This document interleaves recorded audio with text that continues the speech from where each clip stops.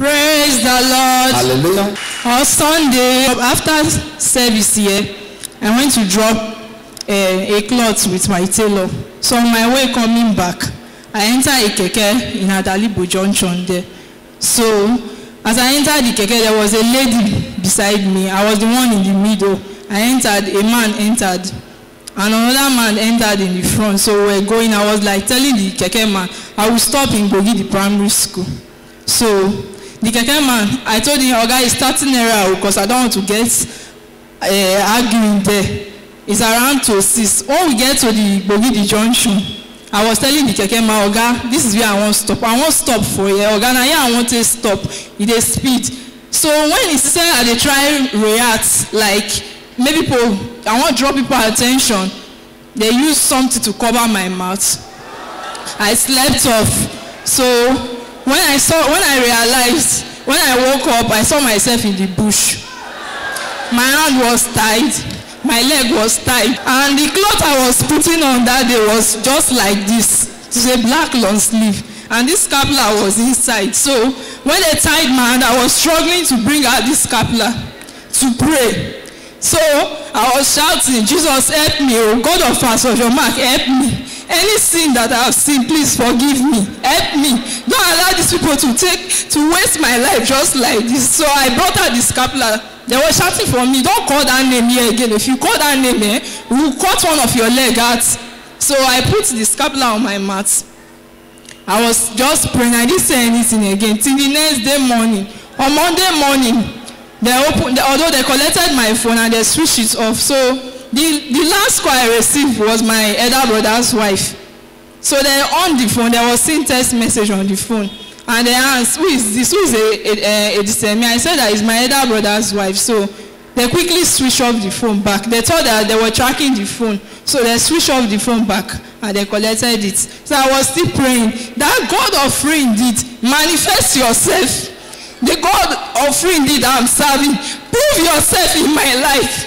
Show yourself in my life. If you are the God, you have been doing it for others. Prove yourself. I want you to show yourself in this case. Don't allow these people to waste me. Prove yourself. I was shouting in the bush like that. So two of them, they were talking. At once I saw them sleeping. The rope in my hand just loose. They slept off. And the angels of free indeed, the God of free indeed, the God of our Father in the Lord, Pastor Mark, came to lose a rope. Can you make a joyful noise to God? The men, they were huge. At the night, I was hearing people screaming. They were shouting and there were clothes on the ground. There were bone. There were blood. So I don't know how to explain it. We come there. You said just a prayer calling upon the God. I was holding this scapular, shouting that the God. They slept off. Yes, I said of them. I got angry, so I started shouting that the God of free indeed, manifest yourself, prove yourself that you are the God that I'm serving. Prove yourself, show yourself in my case. Wake up and prove yourself. Don't allow these people to take me. So they slept off. The rope on my hand loose. The rope on my leg loose. So I was hearing a voice, run, just run.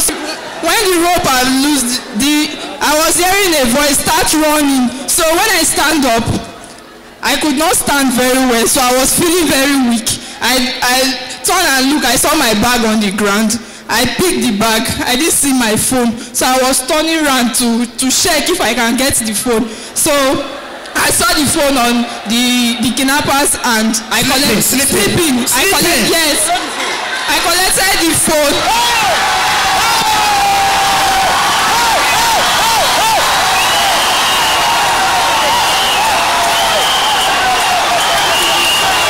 A kidnapper that took the phone from her, off the phone, she went back to the kidnapper. She went back to the kidnapper. She did not say, I am loose, let me run. Went back to the kidnapper. Said, give me my phone. Pick the phone from the kidnapper. When I collected the phone, I was crawling. So I started crawling out of the place. When I crawled to a spot, so I stood up. I started running. When I was running, I ran to a place where there was 3 junctions. The voice told you to run. Yes, there was a 3 junction inside the bush. So I didn't know whether I should pass my right left. I don't know, I just followed my left. So when I was running inside the bush, there's no means for me. I'm not seeing anybody, just the bush. So I was using my hand. My hand became cutlass to be scattering the gas so that I can pass. So when I saw a car just pass, I heard a sound of, it was like from here to that fence, that side. So I started running straight. I was not looking back. I was just running straight. Things were shaking my leg. I keep on running. See, when I get to the under of the bridge, that's when I know that it was a bridge. So when I get under of the bridge, the place was dark and my phone was 15%. So I on it. I on the torch.